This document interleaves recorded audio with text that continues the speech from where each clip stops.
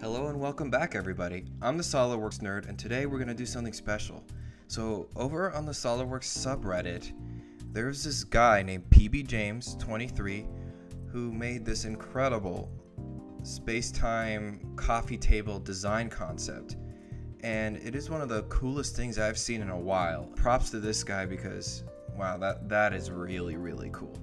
So anyway, without further ado, let's go ahead and get started. Just boot up a new part file and a sketch on the top plane. And of course, let's just draw a square for the perimeter of the coffee table and make it whatever size you like. I'm gonna make it 36 by 36. I'm gonna achieve that by making an equal relation between the two legs of the square. So once you have that, exit the sketch and just go for a simple extrude. And of course, make it as tall as you want. This is just to your liking. So there you go. We have a cube now. Nothing too special. And of course, when we go about making the fabric of space and time, I could just make an initial cut extrude over here and linear pattern throughout the block. But it would become more difficult because then you have to kind of calculate how many you want and the wall thicknesses. Luckily, SolidWorks has a tool for that, and that is fill pattern right here.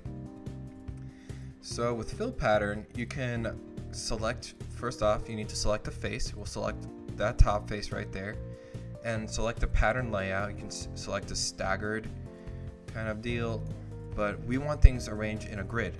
So we'll choose a square right there.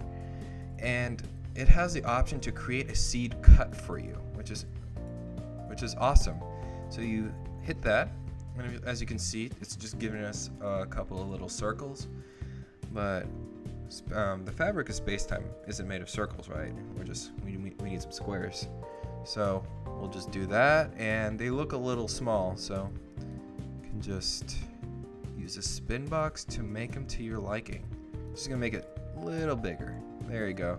Make those walls slightly thinner. But anyway, when you have it looking how you want, with the right density, right size, right wall thickness, whatever, you just hit OK, and there you go. We've created the fabric of space-time in SolidWorks. Now what we can do is create the whole black hole effect that he has going on there, and that's going to be a fun time. So for that, we're gonna put a sketch on the. I'm gonna put it on the front. You could also put it on the right, but let's just put it on the front. And let's go get a spline up in here. So there's our spline. Only 2 points. I like to work with as simple splines as possible. So I'm just gonna leave it like that. And just so I can have an extra degree of control in defining it, I'm gonna convert it into a style spline, which I really adore these style splines. So that's nice and all, but I think the degree is too high. I'm gonna take it down to degree 2 by selecting one of the points and hitting delete. Yeah, which is totally fine. So there we go. We can easily we can control this spline a lot easier now. So let's go ahead, put a vertical relation on that, horizontal on that. And keep in mind that the midline is right here, and this is going to be eventually the top surface of our. It's going to be the top surface of our table here. So just keep that in mind when you're moving it around, making it look just right. And also avoid the temptation to snap this right here, because what happens is we're eventually going to revolve this, and it at least needs to reach to this particular corner over here, because the diagonal of a square is longer than its the side-to-side distance. So yeah, just overbuild your spline a little bit, and that looks pretty good. And I'm just gonna leave it underdefined like that. That way we can go back and just drag things around very easily. And looks like I picked up an extra relation by accident. I don't want it right there. That's totally fine. Yeah, you just got to be careful that the relations that you ask for are what you actually want. So I want this to be along here, but I want to be able to move it like that. So there, it looks pretty good. So there's the top surface. And before we do anything with this, I'm gonna sketch what's eventually gonna be the bottom surface. So let's go grab another spline, of course, and just get it kind of close. And I'm just gonna go back to a style spline. Style spline. There we go. And that's of degree 2. And contrary to the other case, I think I want a 1 degree higher. So I'm gonna right click on it and put in insert control vertex. Whoops. And I failed to do that. Right there. Very nice. And what I think I'm gonna do, make that horizontal. Make that horizontal.